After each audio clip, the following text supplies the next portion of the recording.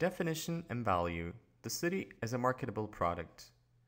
The overall objective of city marketing, or urban marketing, is first of all to create an overall concept and a vision for a city to reach a USP, a unique selling point, and so to ensure the attractiveness of the city to satisfy its target groups, to attract potential customers, and therefore to stay competitive. Competition has always existed between cities and places for customers, investors, and population. In order to face competition, urban management must be done with much more competitiveness and entrepreneurial sense. It must be strategic and market-oriented and able to respond to the trend of increasing competition and interdependence between the cities that derives from the globalized economy and the implied increase in the scale of economic relationships between cities. Nevertheless, most cities do not use a reference framework to implement their strategy, nor do they develop an overall concept. This is caused by the variety of definitions and interpretations of the term city marketing.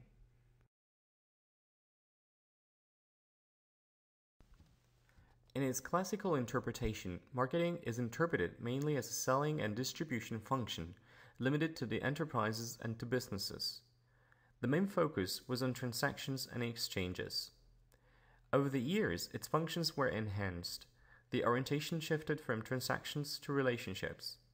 The concept of marketing was reinterpreted as it became a widely used leadership tool and was implemented into strategic management. Professors Philip Kotler and Sidney J. Levy explained the broadening of the marketing concept as follows. Marketing is a pervasive societal activity that goes considerably beyond the selling of toothpaste, soap, and steel. And they interpreted the concept of marketing also for non-business organizations. As a result, marketing is therefore defined as a process consisting of the planning and executing of the conception, pricing, promotion, and distribution of ideas, goods, and services. It should create an exchange which satisfies individual and organizational objectives. We can get an overview of urban marketing by examining its origin and the reasons for an implementation of the city marketing strategy. In the late 1980s, a growing discussion developed on the possibility to transfer the managerial concept of marketing to a city, and so making a first attempt to make public utility areas more efficient. But before an urban perspective for marketing could be established, there had to be a change in how to define the concepts of marketing. According to Kotler and Levy, there was a decisive similarity between economical and non-economical exchange-based relationships. Already the newly introduced non-profit marketing was a result of a broadening of the marketing definition, and this proved to be the reason for establishing the new scientific discipline of urban marketing. Moreover, in the years there was a growing demand for marketing concepts in the public sector as competition among cities accentuated, and old concepts of public administration lost their importance. By creating a new research and marketing discipline, the differences to business marketing went into the focus of scientists and authors. Business marketing deals with a company's goals and the needs of its customers. The city marketing, or urban marketing, approach deals with a deliberate service orientation in public administration. City marketing involves a lot of players because it is not implemented into hierarchical decision-making processes like it is in a company. Furthermore, it is a continuous process of coordination and cooperation between public administrations, citizens, and businesses. Because of the unique features of a city, it is not possible to transfer a city marketing concept from one city to another like it would be feasible in business marketing, where it is possible to transfer an advertising concept from one product category to another product category. There are three main reasons for the non-transferability and convertibility of a concept in city marketing. The first, being cities and all its features are unique, for example, cityscape, location, streets, buildings and facilities, weather, and so on. The second, urban life is a dynamic and complex organism. And the third, there is principally no single target group to be addressed by the marketing concept. The strategy is created for a broader audience.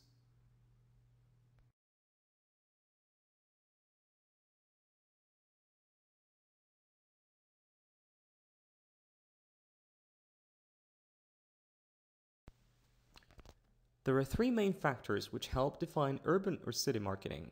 1. City marketing as a selling and advertising strategy. City marketing is seen as a function to advertise a city and to create an image for the city. 2. City marketing as a process. It is seen as an exchange process between players in a city or method to achieve objectives in a community by taking all interests into consideration. 3. City marketing as a philosophy, as a guide or as a blueprint for the urban territory. All in all, we can state that city marketing contains all activities to raise the attractiveness of a community for different target groups.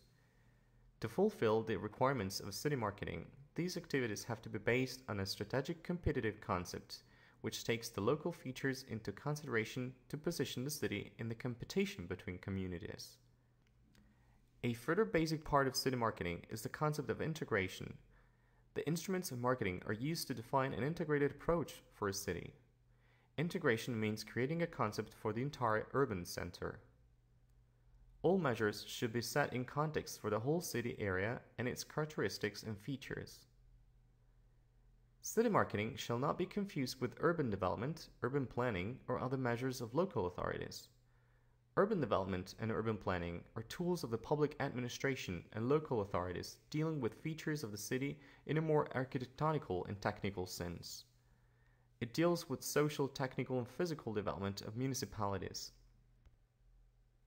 Of course, there are some overlaps between urban marketing and urban development. Those interfaces can be municipal planning, which deals with planning the features of a shopping mall, or planning of single objects like fountains in public places.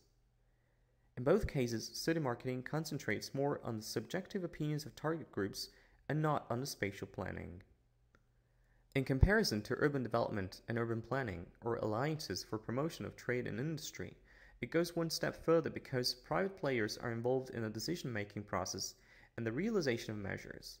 Sometimes city marketing, or urban marketing, is seen as the answer to failed urban development attempts. Consequently, city marketing is regarded as an innovation in the urban planning segment. Before it was established, urban development authorities were responsible for the constitution of a city. There was no theoretical framework or scientific discussion about urban development, which just dealt with the layout of an urban area. With the implementation of city marketing in the 80s, the cities introduced a communication orientation, which eventually led to the leadership orientation of the 90s.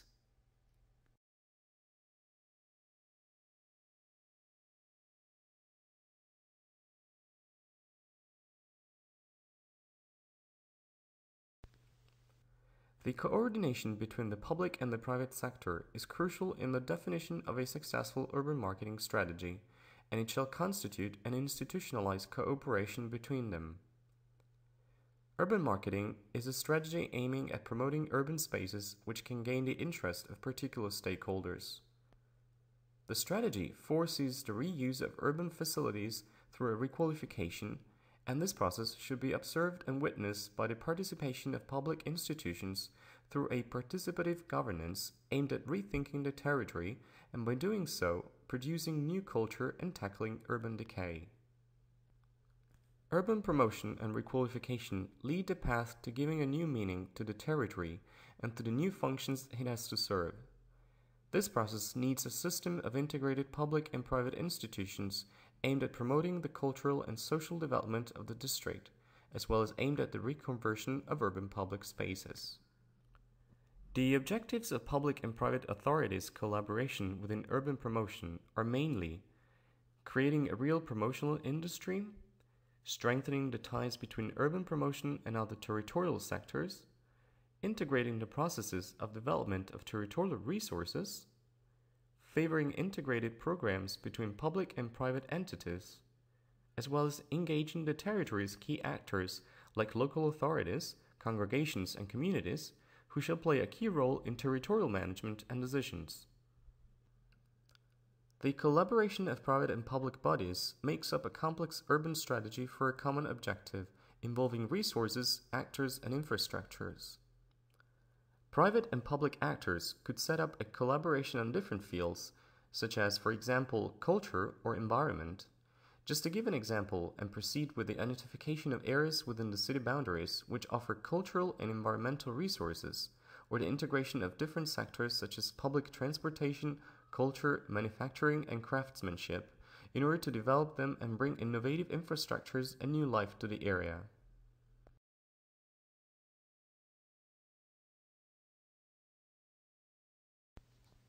The urban marketing process should be evaluated within the framework of urban management and planning. A strategic process concerns the analysis of the city's internal and external environment in everything that has to do with the examination of the relationships that have been developed inside the city. These can concern a SWOT analysis, strengths, weaknesses, opportunities, and threats, as well as a PEST analysis, political, economic, social, and technological factors. Through the SWOT analysis arises two levels of research. These concern the relationships between public authorities and the ability of the public sector to implement development strategies in cooperation with the private sector within a city. The main objective of the SWOT analysis is the research and evaluation of the local distinctive characteristics of a city or an urban space. This process is the basis for examining the following factors of strategic planning. 1. Defining the vision for the city. 2. Defining the objectives of development. 3. Market research and segmentation in order to evaluate possible target markets and investigate global. 4. Plan the appropriate strategies, tactics, and alternative scenarios per action. And 5. Plan the feedback procedure, development of a model of efficient communication. Strategic planning is a very important step as local authorities on one hand and the private sector on the other develop cooperations based on the representation of common interests and policies, as we mentioned in a previous paragraph, in order to develop the objectives and the motives for a further urban development. The most important factor is that the vision for the city, the development of goals and strategies, and the strategic marketing plan must be based on local distinctive characteristics in order to be successful.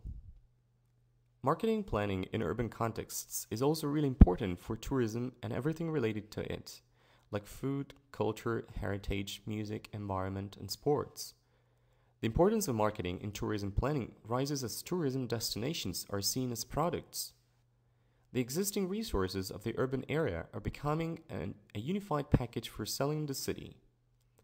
An essential part of tourism planning is the evaluation of the attraction towards the tourists and the decision of measures to empower it. Tourism planning, according to marketing planning principles, is a complex process that includes marketing research, segmentation of the tourism market, tourism product policy, pricing of the touristic products, communication and sales procedures, the distribution system definition, advertising through informative leaflets, sales promotion of travels and tourism to the city, direct marketing, public relations, and marketing process control. Finally, each city can be sold in many different ways to different kinds of tourists, and it must be kept in mind that as the city evolves, so do also the marketing planning processes.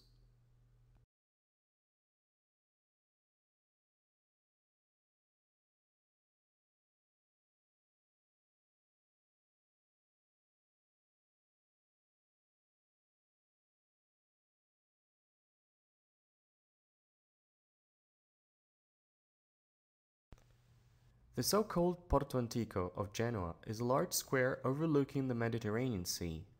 It is over 1,000 years old, but after decades of negligence and disuse, it has come to new life more than 20 years ago. Here tourism, culture, shopping, entertainment, sports, dining and taste, and boating are alive again, making the old port the heart of the new Genoa. A city inside the city, where citizens, visitors, and tourists can have fun, work, and meet people by strolling along the quays, entering one of the many museums, or enjoying the many cafes and restaurants by the waterfront. Urban spirit and tourist vocation are triggering energies of Genoa's Porto Antico that keep the structures, activities, piers, and docks alive 24 hours a day, 365 days a year. This is the charm, the alchemy that turns an urban space into a place of the soul to discover.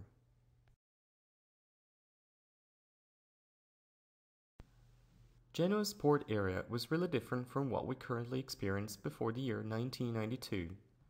In the aftermath of World War II, maritime shipping and trade increased dramatically over time, and the Genoa's port facilities slowly became outdated and inadequate for the growing traffic.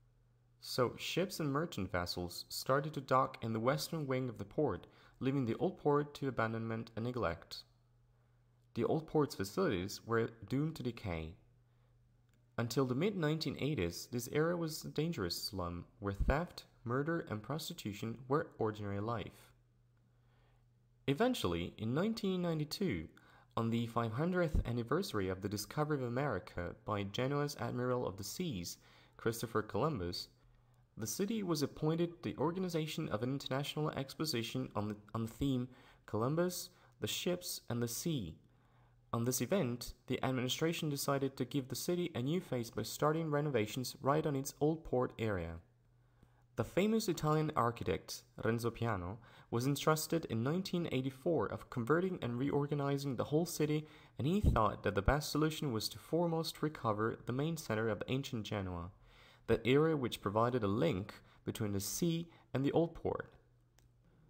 The idea was to create structures and facilities that were to last over time after the Expo 1992. With a great vision in mind, the old port was about to come to life again as the main cultural and leisure center in the city of Genoa.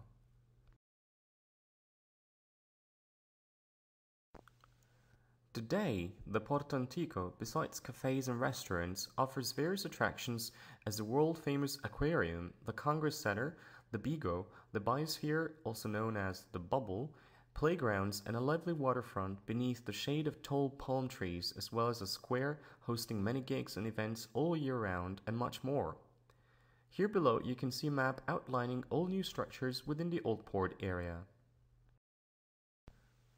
The Edificio Millo used to be one of the main warehouses along the docks, and now, after incurring into terrific restoration of its indoor and external structure, it hosts cafes, restaurants, various shops, the National Museum of the Antarctica, and a panoramic terrace overlooking the waterfront. The Cotton Warehouse, as the name suggests, used to be the place for the storage of different goods. It was built at the beginning of the 20th century with a length of 391 meters, a width of 30 meters, and a height of 20 meters. It nowadays hosts the Congress Center, a cinema, bars, and other recreational facilities. The aquarium has become the city's landmark. It has been built on the former Spinola Bridge area with a total length of 200 meters and is composed of two off-ground compartments linked together by a central spine hosting the different visiting sections and the services. Below the main structure, which is sustained by concrete columns, the quay has been recovered and now hosts public venues and different services. The 61 pools containing over 600 marine species like fishes, sea animals, shellfishes, sea plants, and reptiles can be seen both from above and from below water level so as to create the experience of an underwater passage. The aquarium was enlarged in 2013 with a larger pool for dolphins. The Biosphere, also called the Bubble, is a glass and steel sphere-shaped structure placed on a floating platform next to the aquarium. It has a volume of 4,000 square meters and offers a visiting surface of 200 square meters. The Biosphere contains a small tropical rainforest, giving shelter to over 150 species of animals. The Bigo is a steel tree-shaped structure designed by Renzo Piano, which reproduces a large-scale crane, similar to those on crane vessels. It's a design experiment and has since become the archetypal symbol of Genoa's old port. The unique structure offers stunning views over Genoa in a panoramic lift which boasts a rotating see-through cabin. Its structural core lies underwater in the dockyard, with two groups of arms emerging and spreading out above water. These arms are its key feature, and the different lengths create a design that is not only eye-catching but serves a crucial purpose. The longest, at 70 meters, supports the cable of the panoramic lift. The others support roof of the Piazza delle Feste. All of the arms are anchored to the foundations of the structure below sea level.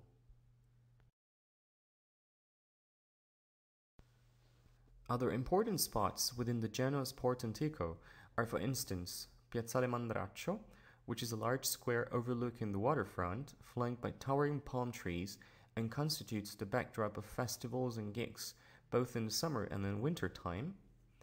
A bit further, the Darsena area encompasses the Sea Museum Galata, the Faculty of Economics, the submarine Nazarosauro, as well as the ship replica of a 17th century Spanish galleon called the Neptune. The transformation of the Porto Antico from a rotting port area into the urban heart of the city has led to the shift of Genoa's longtime center from its historic nucleus to today's area of Porto Antico, which of course had positive outcomes for the whole city, thus re-establishing that old relationship between the city and the Mediterranean Sea. This area has become the symbol of Genoa and so a truly marketable product to promote the city and encourage tourism and business relocation.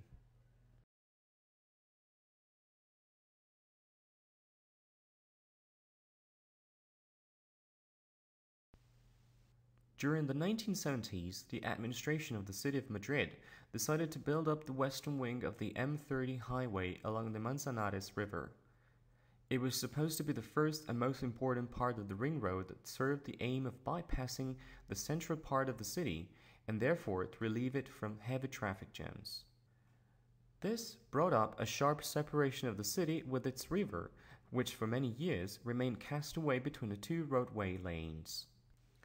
The highway represented an impenetrable barrier which produced extremely high levels of pollution close to residential areas and separated the two historical parks of Campo del Moro and Casa de Campo.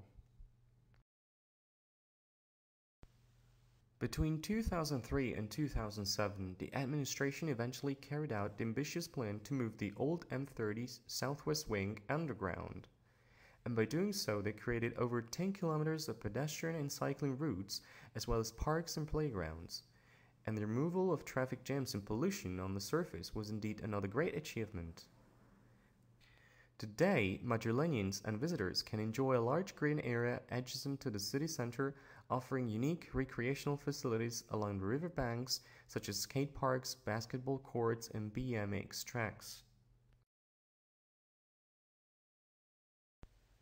The 5 pillars of the conversion of Madrid-Rio area are 1. The recuperation of the river. 2. The Salón de Pinos, a pine hall featuring 8,000 pine trees. 3. The expansion and creation of green and blue areas. 4. The creation of courts, tracks, and circuits for sports and leisure. And 5. The urban development of the area. The scale is so enormous that it is difficult to think of another city that has implemented such an urban regeneration operation, which has totally transformed the life quality of local residents and became a first-class tourism attraction. The Arganzuela Park can be regarded as the main attraction within the Madrid-Rio area, as it includes a beach along the river comprising 3 oval-shaped waterside enclosures. One has a shallow pool of water where people can cool off, another features jets of water rising to different heights and with different effects, and the third has a pool with clouds of spray. Around the 3 water zones there are lawns with chairs and loungers for people to sunbathe and comfortably enjoy the atmosphere. The 250 meters steel footbridge connecting the 2 riverbanks was designed by French architect Dominique Perrault as 2 conical shapes spiraling around and supported by 2 pillars, thus giving the impression of floating mid-air, and represents a prominent landmark of the Rio Park as well as one of the most favored urban destinations of Madrid.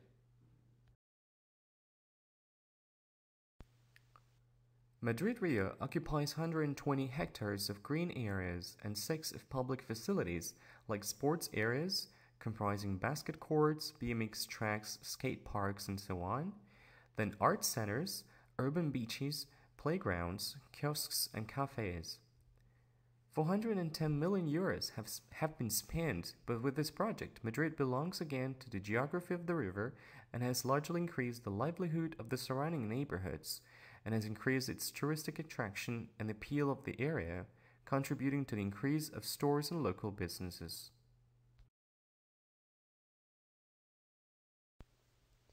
Urban marketing strategies also foresee a number of actions to improve the city's visibility and amelioration in terms of services, both for citizens and tourists, and therefore in terms of quality of life.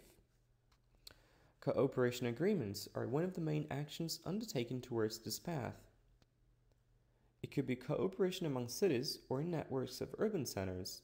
For example, the city of Vienna and its Twin City Agreement with Bratislava in the fields of transport infrastructure, economic cooperation, regional planning, and flood protection, or the city of Trieste's agreement on enhanced cooperation in the fields of smart city strategies, urban development, historic and urban conservation, heritage, and cooperation between the two harbors. Territorial agreements on tourist services also play a key role in the urban marketing strategy, as they provide a perfect cooperation among private and public, national and transnational bodies in granting services to actual and prospective tourists. For instance, the city-owned Helsinki Travel Marketing Ltd. Works in cooperation with the Helsinki City Executive Office's Economic Development Division to promote the general recognition of Helsinki as one of the most exciting cities and to develop appeal and impact on the city among residents, visitors, professionals, and enterprises. The units promote an open, benevolent, and business-friendly Helsinki, especially by means of marketing, events, and communications, and furthermore, they cover activities such as conventions, events and economic marketing, tourist information, event production, and partnerships with other companies or actors in the same field.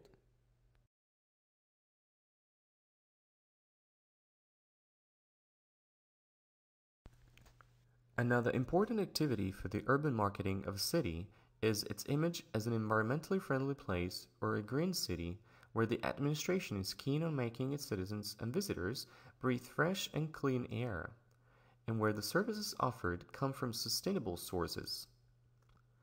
On this basis, and on the basis of the EU climate and energy objectives on members' territories, an agreement has been developed called the Covenant of Mayors for Climate and Energy, to endorse and support the efforts deployed by local authorities in the implementation of sustainable energy policies, which in 2015 was heralded by Commissioner Miguel Arias Cañetas, the world's biggest urban climate and energy initiative. This new covenant is built upon three main pillars of mitigation, adaptation, and providing secure, sustainable, and affordable energy. The signatories endorse a shared vision of 2050, accelerating the decarbonization of their territories and the reduction of greenhouse gases, strengthening their capacity to adapt to unavoidable climate change impacts, and allowing their citizens to access secure, sustainable, and affordable energy. This bold political commitment marks the beginning of a long-term process with cities committed to reporting every 2 years on the implementation progress of their plans. The Covenant, besides marking an exceptional initiative, also represents a plus in terms of the image of commitment on sustainability and on green policies a city undertakes, and therefore both citizens and tourists can benefit from such agreements.